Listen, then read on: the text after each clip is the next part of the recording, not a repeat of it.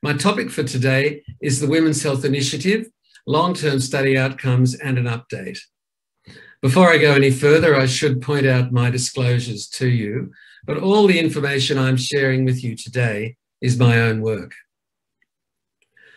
Before we can go forward and look at what's happening now, we really need to go back and see why we could be bothered with the Women's Health Initiative. And those of you who were in practice at the turn of the century in the 2000s will remember that from 2000 to 2010 really could be called the Women's Health Initiative decade. There was a flurry of publications which began in 2002 and has kept going ever since. And if you look at this slide, you can see that all but one, the one on the left-hand side with the asterisk, delivered bad news. It was bad news for women, it was bad news for doctors, and it was bad news for those who thought hormone therapy was a good idea. Subsequent to that, we've had a significant revision, really, of that initial data, where the authors of WHI themselves have come to recognise that some, in fact many, of the things they said initially were not correct. And as a consequence of that, we developed a range of guidelines, and I know there are some in Malaysia as well, to help us to learn how to practice hormone therapy in the safest way. And I've listed them here, but the one I want to concentrate most on today is the simplest one. It's the Revised Global Consensus Statement on MHT, which was published in 2016. It's about 3 pages long, it's easy to read, it's easy to understand, and in my opinion, it's still relevant. These were the key points. One was that MHT is the most effective treatment for menopausal symptoms. The benefits are greatest and the risks are least if you initiate in women who are in their period. That quality of life and other menopausal symptoms may also improve with MHT. That MHT reduces the risk of osteoporosis and related fractures at the hip and the spine and at other sites, that it's effective in the treatment of symptoms of vulvovaginal atrophy, and that estrogen may decrease the risk of coronary heart disease when it's initiated within 10 years of the last period. The data on estrogen and progestogen shows a less compelling trend, in my opinion, probably because synthetic progestins were mostly used in the trials which we examined. There were some negatives. The risk of thromboembolic disease is increased with oral MHT. The risk of breast cancer, whilst rare, is increased with long-term use and equates to an incidence of around about 1 in 1,000 women per year, and is related to the use of a progestogen and perhaps to duration of use. So since all of that, there have been, I suppose, 100 publications from the Women's Health Initiative. Even if you go into PubMed and look at what's published this year, you will find an endless stream of papers. But I would like today to focus on 4 very important ones. First of all, the 2013 long-term follow-up data, then the 2017 mortality data, and the 2020 most recent publication by Rowan Schlabowski looking at breast cancer incidence and mortality with long-term follow-up. But also in 2020 was published a review of the Women's Health Initiative itself in the journal Menopause of the Journal of the North American Menopause Society. And this was really a review of everything that had happened up to that point. And these were their key statements. For those of you who don't know, there were 16,608 women who had an intact uterus recruited into this trial, and they received conjugated estrogens with MPA, medroxyprogesterone, or a placebo for a median of 5.6 years. There were 10,739 women who'd had a hysterectomy who received estrogen alone or a placebo for a median of 7.2 years. And now both of those cohorts have been followed for a median of 18 years. the overall population, which had a mean age of 63, demonstrated that neither intervention prevented coronary heart disease or led to a favourable balance of chronic benefits and risks. Now, if you read that sentence again, you can see that negativity that pervaded the original WHI publications creeping in again. Neither led to a favourable balance. But in fact, I can tell you, neither led to any harm either. And then they go on a more positive note. More favourable effects were seen in women under the age of 60 or within 10 years of their last period. And then, excitingly, in younger women who entered the trial of estrogen-only therapy with an oophorectomy, the intervention was associated with a 32% reduction in all-cause mortality over long-term follow-up. So for the appropriate women, it was pretty good. And the conclusion of the authors here was that systemic MHT has an acceptable safety profile for menopause management when it's initiated amongst healthy postmenopausal women within 10 years of their last period. Pretty good, really. So let's have a look at it in a bit more detail. These were the cardiovascular outcomes, looking at the intervention phase and all patients. If you have a look at coronary heart disease, myocardial infarction, and coronary revascularization, you can see that there is no significant change in outcomes for either group. So neither arm of this study, including all women of average age 63, caused any harm in cardiovascular terms.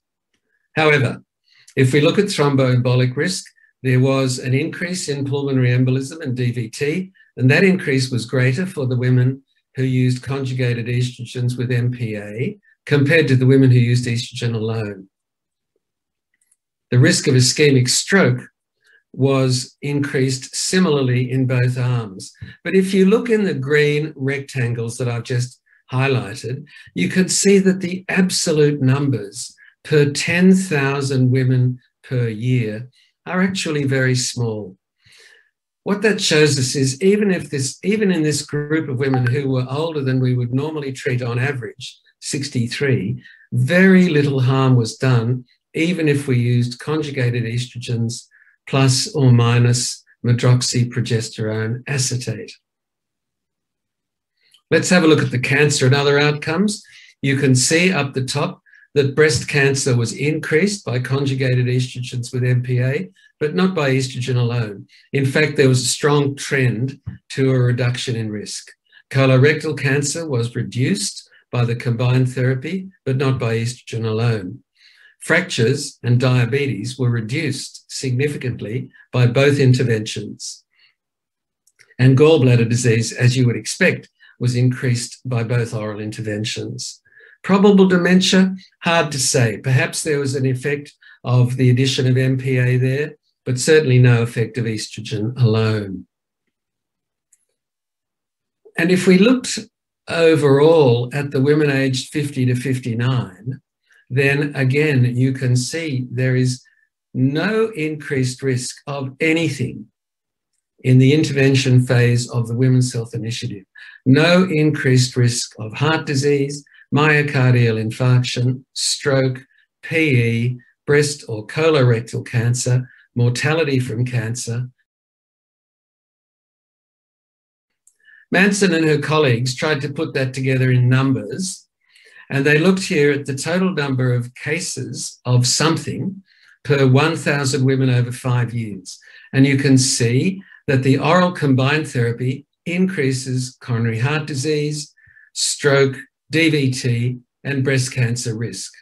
That oral estrogen increases VTE risk, but actually improves everything else. But once again, look at the numbers. They're very small. So MHT is a very safe intervention. We also know that the addition of a synthetic progestogen attenuates the overall benefits of estrogen, as you can see here. And then, as I will talk to you about later, the choice of progestogen, the age at initiation, and the mode of delivery are all important. Let's have a look now at the 2013 long-term follow-up. And I'm talking here about women aged 50 to 59. And you can see that there was a reduction in coronary heart disease and in myocardial infarction risk for women who used estrogen alone in the green rectangles. There was no increased risk of coronary heart disease or of MI for women who used combined therapy.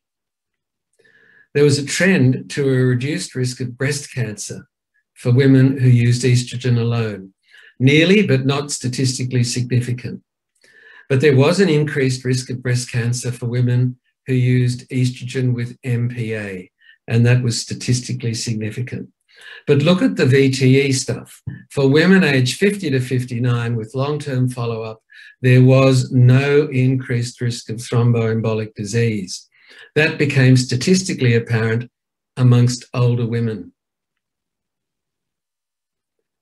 If we now look at the menopausal hormone therapy and long-term all-cause mortality data, which was published in 2017, you can see highlighted in green at the top on the right, there was no change in all-cause mortality.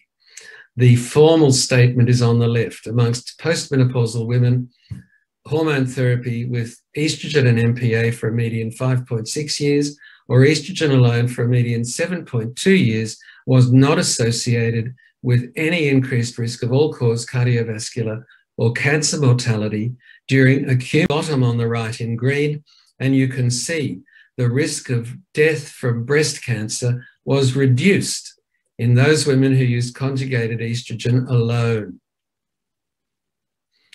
And I mentioned earlier on in the study about the women who had had their ovaries removed at the time of their hysterectomy. And I just wanted to remind you of that now.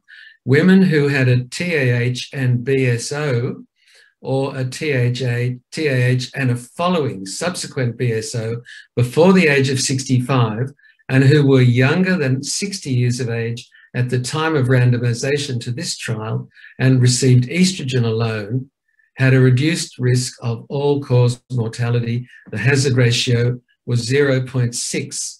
That's a 40% reduction in all-cause mortality.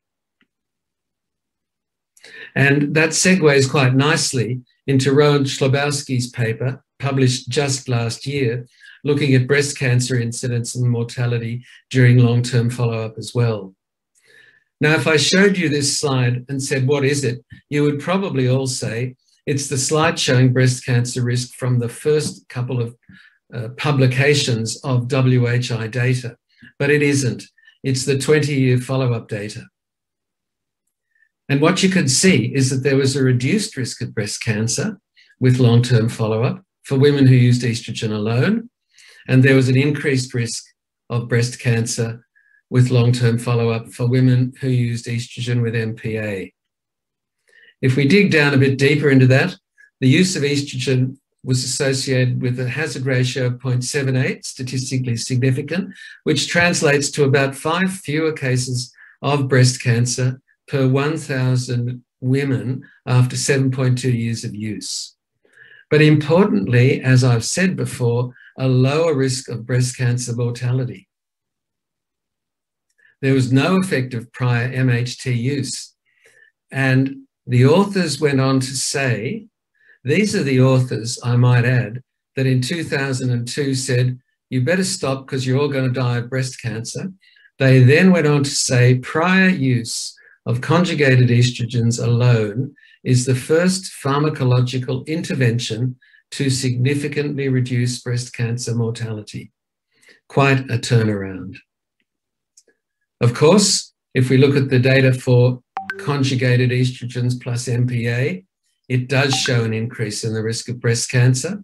The hazard ratio was 1.28, and that translates in absolute terms to about 1 extra case per 1,000 women per year.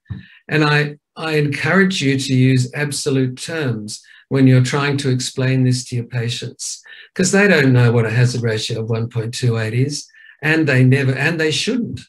But they will really understand one extra case per 1,000, that's as bad as it gets. And importantly, this data again showed there was no difference in annualized breast cancer mortality for women who received estrogen plus MPA or placebo. The risk was greater for prior MHT users, and it was greater for women with a gap time of less than 5 years. So if I was to summarize that data so far to sit where we are, long-term follow-up has shown no increase in cause-specific or all-cause mortality from either intervention. For women aged 50 to 59 using estrogen only, there was less heart disease and there was less breast cancer. For women of all ages using estrogen alone, there was reduced risk of death from breast cancer. For women aged 50 to 59 using combined therapy, there was no change in the risk of coronary heart disease, but there was an increased risk of breast cancer for women of all ages who used combined therapy, but not of death from breast cancer. For women of all ages using either intervention, there was less fracture. And for women of all ages using either intervention orally, there was an increased risk of thromboembolic disease and gallbladder disease. So let's look at how to manage risk. Thromboembolic one is obviously the one that springs to mind first. And we need to remember that women in their 50s or from their mid-40s probably have about a 1 in 1,000 risk of developing a thromboembolic disease in a year. And that risk is affected by age, by immobilization, by obesity, by smoking, by pregnancy, by a family history of a VTE, by thrombophilias, and by use of the oral contraceptive or oral MHT. But we also know if we use transdermal estrogen, that risk is not increased. This is Marianne Canonico's data from 2007. On the left, as you look at it, the increased risk seen with oral estrogens, and then second from the left, no increased risk for those who use transdermal estrogen. This study also showed that if you used natural progesterone or dydrogesterone with transdermal estrogen, the risk remained normal, neutral, not increased. But with some progestogens, particularly norpregnane derivatives, the risk did go up even if you used transdermal estrogen. And then secondly, breast cancer risk. And this is very recent data published just last year by the Oxford group, Jana Vinogradova, Carol Copeland, and Julia Hippersley-Cox, looking at 98,611 women with a primary diagnosis of breast cancer and nearly 500,000 controls. And they found that for women who used estrogen only, there was no increased risk of breast cancer for up to 5 years.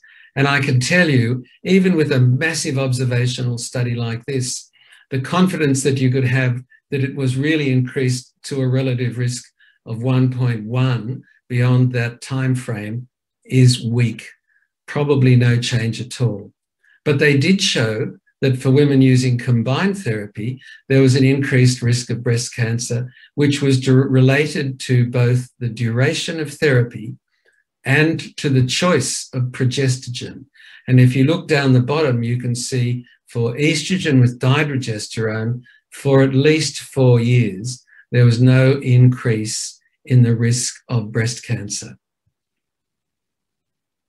So our current recommendations, based on the Women's Health Initiative data that I've just related to you, are that the principal indication remains the alleviation of troublesome menopausal symptoms, that MHT should be part of an overall strategy aimed at improving the overall health of women at midlife and beyond, that systemic MHT has an acceptable safety profile, and that benefits are greatest and risks are least when initiated within 10 years of the final menstrual period. Recent data suggests the use of body-identical transdermal estrogen and progestogen may offer the most favourable risk to benefit profile. And I'll talk about that tomorrow. But remember, MHT should not be prescribed as primary or secondary prevention of coronary heart disease and should not, in my opinion, be prescribed for women who have had breast cancer. So we really haven't come too far at all from that revised global consensus statement, and I would commend it to you as a useful and up-to-date guide on the management of women requiring MHT. Thank you very much for your attention. I hope you have a lovely day.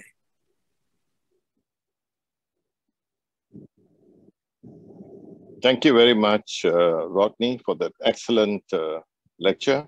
As this is a plenary, there will be no questions. We'll stop this session, and I'd like to pass it on to the next session, which is chaired by Professor Lim Pei Shan.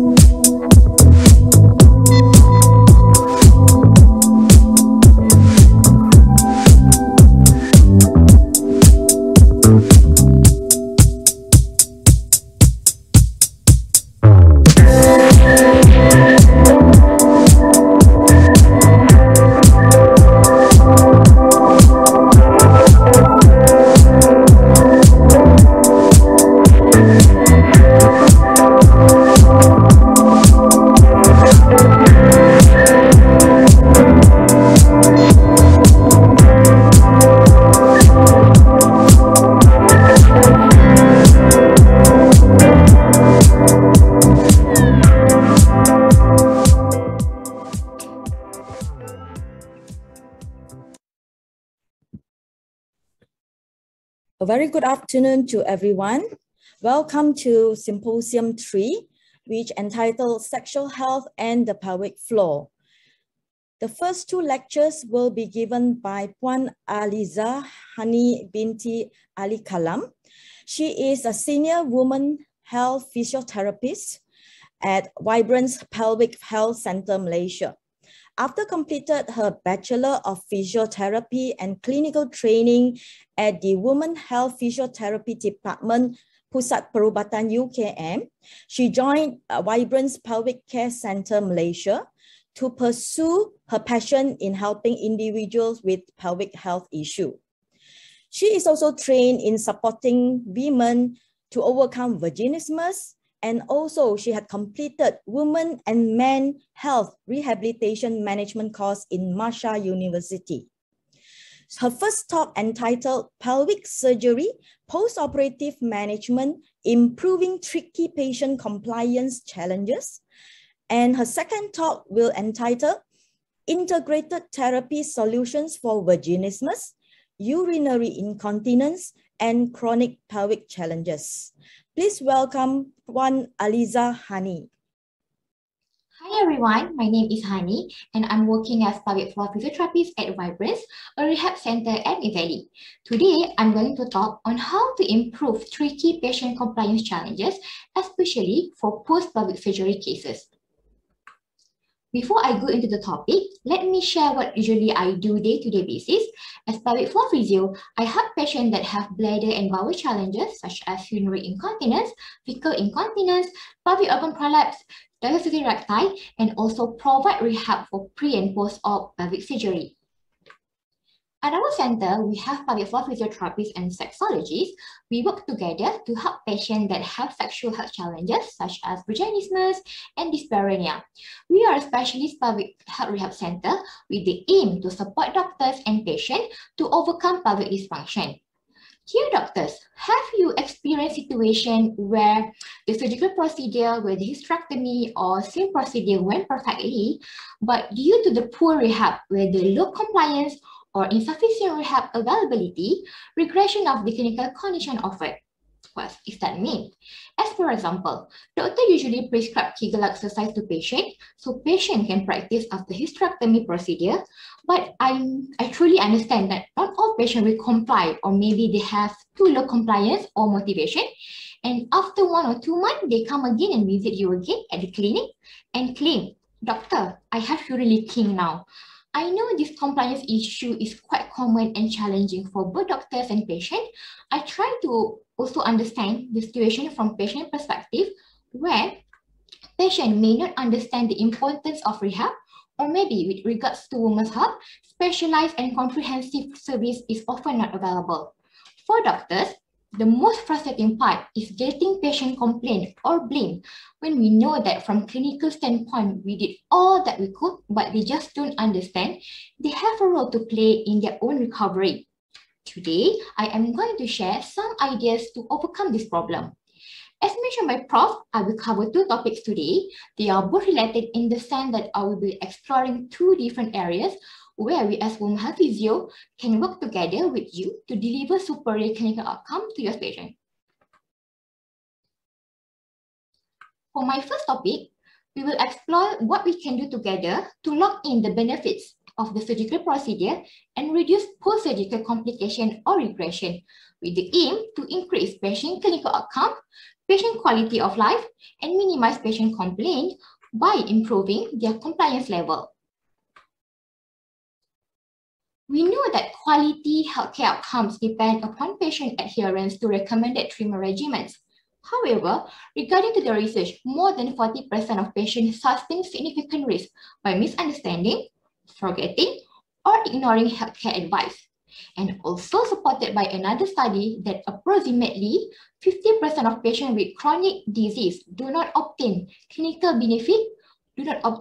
optimal clinical benefit from treatment because of poor compliance with medication regimens.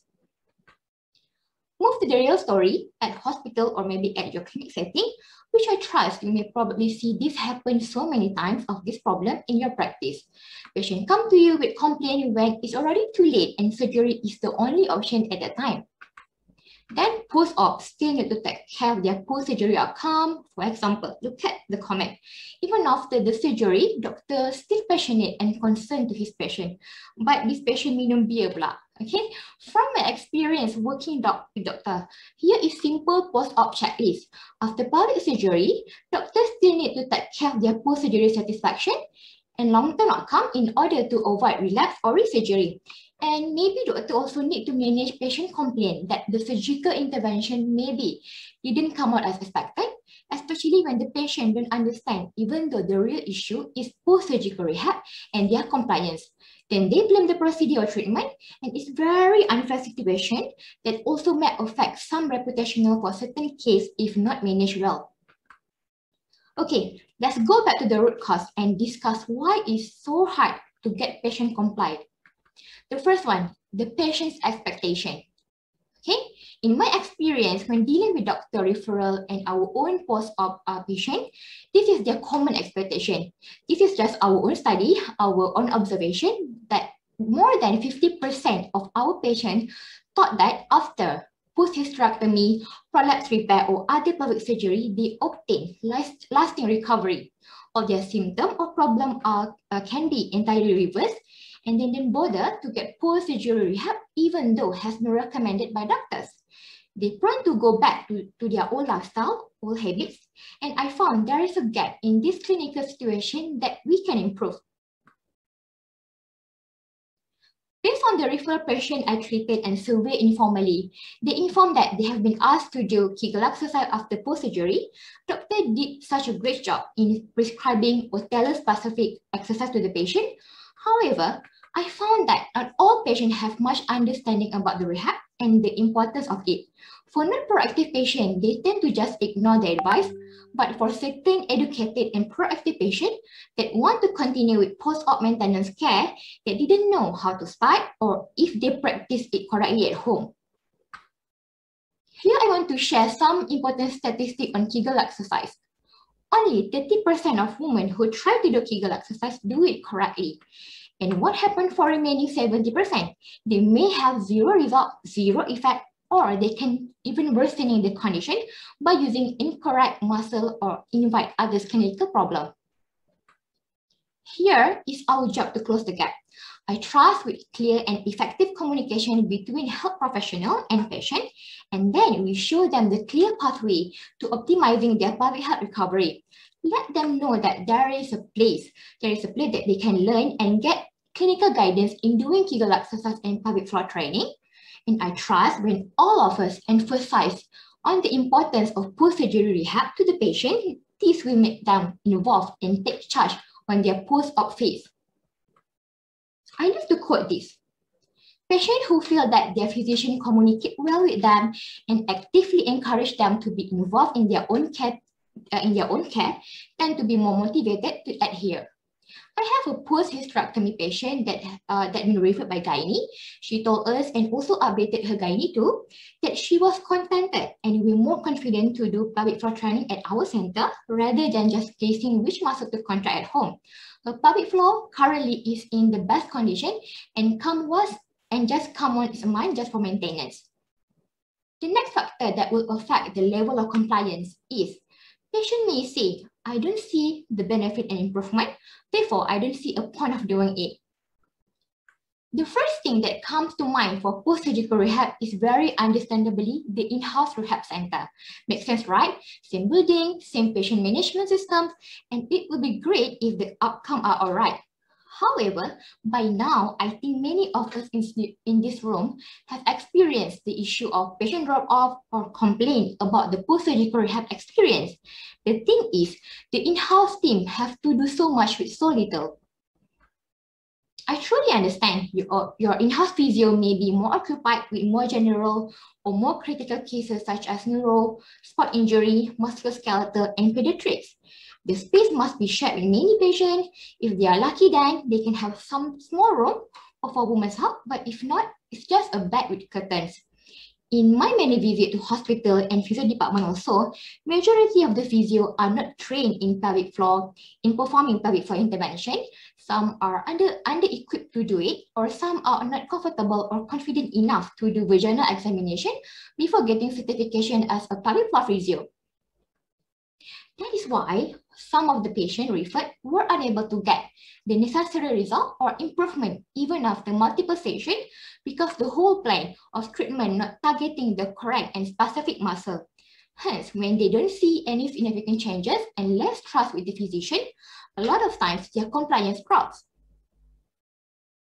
Researchers also stated that patient trust in their physician is essential to their emotional disclosure and is therefore a crucial component of the patient-physician relationship. And patient must believe that their physician is someone who can understand their experience as patient, someone who can provide them with advice, and someone have more experience and skillful in managing their condition. What I want to highlight is we as pelvic floor therapists have time to invest, have plenty time to build patient trust and motivation, and most importantly, we have more experience in managing pelvic floor dysfunction cases. Women's heart rehab is more tedious because the main muscle we work with, the pelvic floor muscle and core muscle, are internal to the body. We need to spend time with them. Sometimes we need to get them with intravaginal modalities and so on. If we don't help them get it right, then for sure the benefits of the surgical procedure will not be fully realized. That is why we have set up this specialized center just to do women's rehab. We have successfully helped many patients who had urine leaking after hysterectomy, completely reversed symptoms of stress-free incontinence, improving patients with pelvic open prolapse, and conceiving after gag vaginismus treatment. Another reason that could contribute on patient compliance is quality of care. The first will be the length of the treatment session. The second one is the frequency of the treatment session. We can neglect the fact that time spent for each therapy or each treatment session is just 15 or 30 minutes, or maybe less than that per patient in general physiotherapy department. And we also truly understand, due to the time constraint and long queue of patients, makes the time spending with them lesser. Even some of my patients was surprised that when they got 1 hour close supervision and guidance when they do pelvic floor muscle training with me, because usually at their old physio center, they were left by therapists to practice by themselves, or they just put some hot pack or electrical stimulation and done. And not just that, my patient also shared their experience that waiting time for the next treatment visit can up to 1 or 2 months. This is the reality. The reason I share this real situation is because we're able to improve this level of care, especially for post-surgery rehab management. Based on our practice, we have patients that come once a week and once a month. Of course, a lot of confounding factors that can affect a patient recovery period. However, we found that mostly patients who come frequently to our center to do rehab show significantly faster improvement and higher compliance rate. It also greatly helps to improve patient clinical outcome. To be true, pelvic floor muscle rehab is not just Kegel, it's not just senaman kemut. We do more than that. We can do digital vaginal examination. We do pelvic floor muscle ultrasound scanning. We do biofeedback therapy. We do electrical stimulation therapy, bladder training, core muscle strengthening, and also giving lifestyle advices. This is just for pelvic floor weakness. We also do provide customized rehab plan for hypertone or overactive pelvic floor muscle. This is our specialty. Always personalize our treatment plan to follow the patient condition. Okay, the last factor that could affect compliance rate. Kegel is complicated to teach and do. We all know Kegel and pelvic floor training works, but it's so troublesome or hard to make patients to get it. We truly understand it, and after doing it for 3 years now, we have our own pelvic floor rehab protocol that is proven to improve patient clinical outcome holistically. We specialize in making pelvic floor muscle training visible, palpable, and tangible with our experience with hundreds of women. As you can see the right picture, that is the result after 30 days of pelvic floor being exercised correctly, more toned and more stronger. As we equip with the latest and modern EMG machine, and we have our own Kegel trainer called Vibrant Pelvic Trainer at our center here. Typically, general physio may just use verbal instruction to teach Kegel exercise or use modalities that maybe have passive or no active engagement of pelvic floor muscle, or sometimes unable to give physical guidance since no time or short-handed. It is entirely different at Vibrance. We use evidence-based intervention while proactively guiding and providing one-to-one intervention and coaching with a great success and recovery repeatedly that can ensure your patient satisfaction and improve clinical outcome. Over the years of working and partnering with doctors, we have learned and developed simple ways to process and handle the aspect of referral when it comes to post-surgery with our partner doctors. I already talked on what we do to work with you to lock in the benefit of the surgical intervention for pelvic dysfunction. Before I continue with the second tricky situation with patient, if you have post-op cases coming soon or previous post-op patient that you think can still benefit from improved compliance and rehab result, kindly refer them to me. Come find me at the Vibrance. Let me assist your patient by optimizing their rehabilitation and their recovery journey.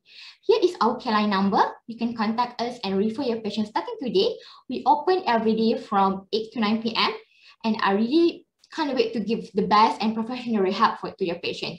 Hope you enjoy the part 1 of my sharing and found it useful for you and your patient. Next up, I will share how we can take the partnering integrated approach to the next level, not just for post-surgery cases, but also for common chronic pelvic floor conditions such as vaginismus, urinary incontinence, and pelvic organ prolapse. Okay, stay tuned and thank you.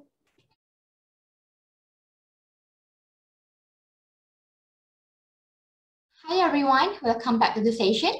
The second aspect that I would like to cover with you today is also on an area that we understand many doctors struggle to find good solution for chronic pelvic dysfunction such as vaginismus, urinary incontinence, and management of pelvic organ prolapse. I will be talking about on how we can work together to achieve good outcome for these chronic pelvic floor dysfunction cases that I know many of you find a bit more tedious to handle because of the need to deliver therapy over a long period of time as opposed to medical or surgical intervention. Basically, with our specialized women's pelvic health service, now you have an ideal solution to offer to this category of patients. By now, we understand the frustration both from the patient and doctor's perspective for conditions such as vaginismus. I'm sure all of you today are amazing doctors who would never do this, but we have had vaginismus patients telling us that their doctors try to force them to do pelvic examination even though they were in so much fear and pain. And we also understand your perspective. If you cannot even examine the patient, how are you going to treat the patient at all and what to do? And a few of my patients also shared their story and experience when they went for their first visit for vaginismus consultation. Doctor asked them just use lidocaine cream every time you want to do intercourse or just get drunk. Even the couple just surprised with the suggestion. I also have heard from my patient that the normalization to have mild UV prolapse, vaginal prolapse after vaginal birth and should not be the main concern for a mommy. This is also frustrating to hear as a health practitioner that almost every day dealing with pelvic floor case.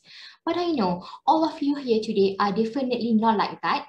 It's just that there are some people out there like that. So if you meet them, please do share with them that there are better solutions available nowadays.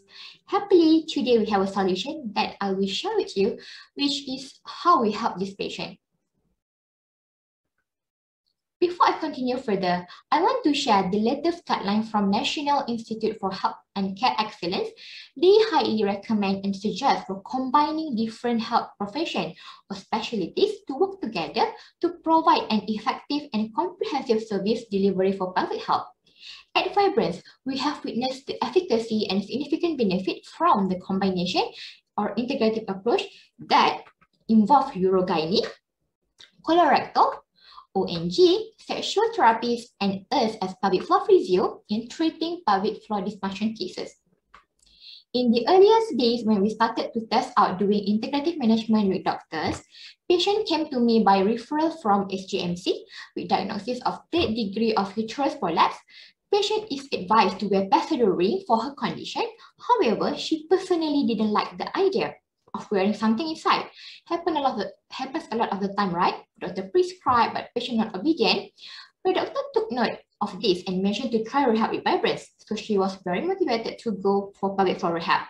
When she came, I started her course of pelvic floor muscle training, advised her on lifestyle and body weight management, and 100% supervised Kegel training program. It took about 3 months of consistent and disciplined rehab training. Surprisingly, in the latter follow-up, doctor announced that her prolapse stage has improved, pelvic floor muscle strength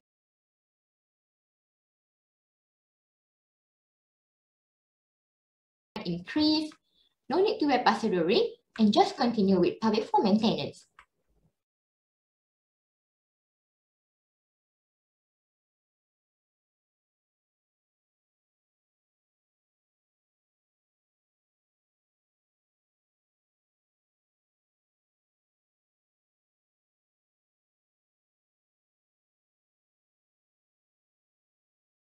Relief and sense of achievement all together on previous patient base. And this kind of improved patient outcome is what I would say this is one of the biggest achievement of doing integrated management. We trust by doing the integrated approach also will ensure the continuity of care that will meet patient satisfaction and ultimately result in an effective treatment solution. We also got vaginismus and dyspareunia cases from doctors. This one is a little bit of accidental discovery. We were using the physical treatment approach when we first started, but very soon we were taught by patients when they begin to plateau and display psychological barrier as well when introduce our patient to see our sexologist as part of our treatment, and we find that it has drastically improved the outcome and process by overcoming a large part of resistance coming from psychological factors, the cognitive behavior therapy. And now we have been using this combined treatment approach to high success rate, combining physical and sexual therapy in treating sexual dysfunction case, instead of going straight to dilators or drugs to very supportive and encouraging result with 80% successful first vaginal penetration. Patient was happy because can get 2 different therapy services at one place, and most importantly, they achieved their goal for penis in vagina or conceive. That's a very, very rewarding journey for both the patient and us as practitioners. What makes the difference? I would say that it all comes from the fact that we specialize in this field. Because we specialize in it, our training, our people, our setup, our equipment, the time we spend is all perfectly optimized to achieve the desired outcome for the patient suffering from chronic pelvic dysfunction that can be effectively treated or managed by integrated rehab modalities. What we aim to do is to partner with you doctors who are the patient primary caregivers to provide high quality rehab to your patient after the surgery or after you advise them to do Kegels. By sending them to us, we can ensure that your patient receives best-in-class clinically proven pelvic floor rehab that can improve patient clinical outcome and improve quality of life. By working with us, doctor, you can expect better long-term outcome for pelvic floor dysfunction cases and improve patient satisfaction, giving a clinical proven conservative option to patients that have high anxiety towards surgical intervention and its complication or risk, and ability to offer an effective long-term solution for bladder and sexual dysfunction cases. For simple, straightforward pelvic floor cases, we will use our in-house protocol to identify the challenges that the patient has incorrectly doing her Kegels and use our expertise as specialist pelvic floor physiotherapists together with the latest pelvic floor rehab equipment to guide the patient on doing correct Kegels. For complicated cases where you have specific focus or goal for the patient rehab, for example, you would like your patient to achieve certain level of muscle function in specific muscle group, we can work together. We can work in close communication with you to deliver the result for the patient. Depending on your requirement, we do send the patient's report and all the updates and progression to you periodically so that you can also monitor the outcome. Best of all, we also send patient back to you for revisit and further checkup to ensure patient outcome is objectively improving. So far, this collaboration has helped us achieve both subjective and objective improvement for patient with a high success and compliance rate. Okay. Our practice is evidence-based, and all our protocols are based on the latest peer-reviewed clinical research presented at ICS, IUGA, OGSM, and MUGS. Our team are all certified physiotherapists and sexologists. We do not practice any alternative medicine. Our clinical results are in line with established medical findings, and most importantly, complete cure consistently achieved for stress urinary incontinence and tangible progress on clinical measures for vaginismus.